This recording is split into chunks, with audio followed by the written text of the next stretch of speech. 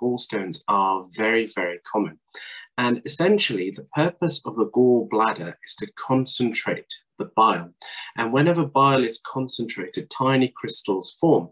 Now, these crystals gradually increase in size to form gallstones. They can range from 0.5 millimeter in size to the size of golf balls. Generally speaking, they may be made from, most of them are actually made from cholesterol.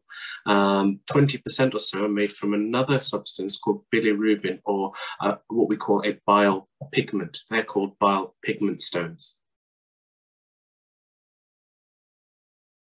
Gallstones, as I say, are very, very common, and they can present in a number of ways depending on where they are. The most common symptom for gallstones is what we call biliary colic. So what happens is an individual will eat food. Generally speaking, this is rich, fatty food. And then what happens is your body tells your gallbladder to contract, releasing the bile to help digest that food. So when the gallbladder contracts, it contracts on these stones, causing pain. And typically the pain is in your upper abdomen. It radiates through to the back, and it may cause some nausea or vomiting.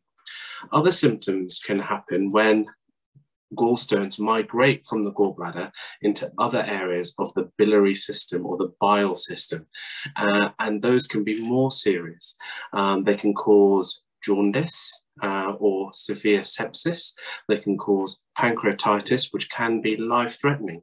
Often these things require hospital admissions. Another sort of intermediate type symptom stroke signs and symptoms and illness caused by gallstones is when you have repeated sort of crushing and crunching of the gallbladder on the gallstones, causing inflammation or infection. Sometimes this infection can in fact be quite severe, requiring hospital admission and intravenous antibiotics. So the symptoms from gallstones can be wide and varied. The answer is yes, but generally speaking, you don't pass all of them. So most people have more than one gallstones. They have several, multiple dozens, and sometimes these one or two of these gallstones can pass out of the gallbladder and through the bile system. Now, actually, that, whilst it sounds like a good thing, isn't the best thing, because it can cause severe problems. And we alluded to earlier that this may cause obstructive jaundice or cholangitis, which is a very severe form of sepsis, requiring hospital admission and may be life-threatening. The other is where the gallstone passes out of the gallbladder and causes inflammation of the pancreas in a condition called pancreatitis. Again, this can be life-threatening and very, very, very severe. So in general, there are several people in the world that have gallstones and don't know anything about it. So if your gallstones were found incidentally or by accident and you don't actually have any problems from them, it is quite safe to leave them well alone. You only manage gallstones or gallbladder stones when they cause problems such as pain. Is it interfering with your life?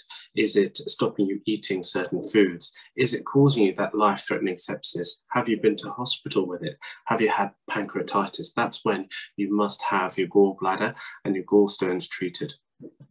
But if you have no symptoms, it is quite reasonable to leave your gallbladder with your gallstones well alone. As we say, gallstones are very, very common.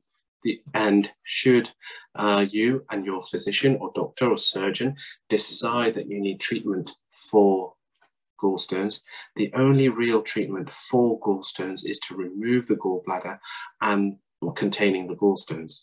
That is surgery. That is usually a day case procedure. That is a general anesthetic, and that is a procedure called a laparoscopic cholecystectomy. Removal of the gallbladder containing the gallstones, usually by keyhole surgery.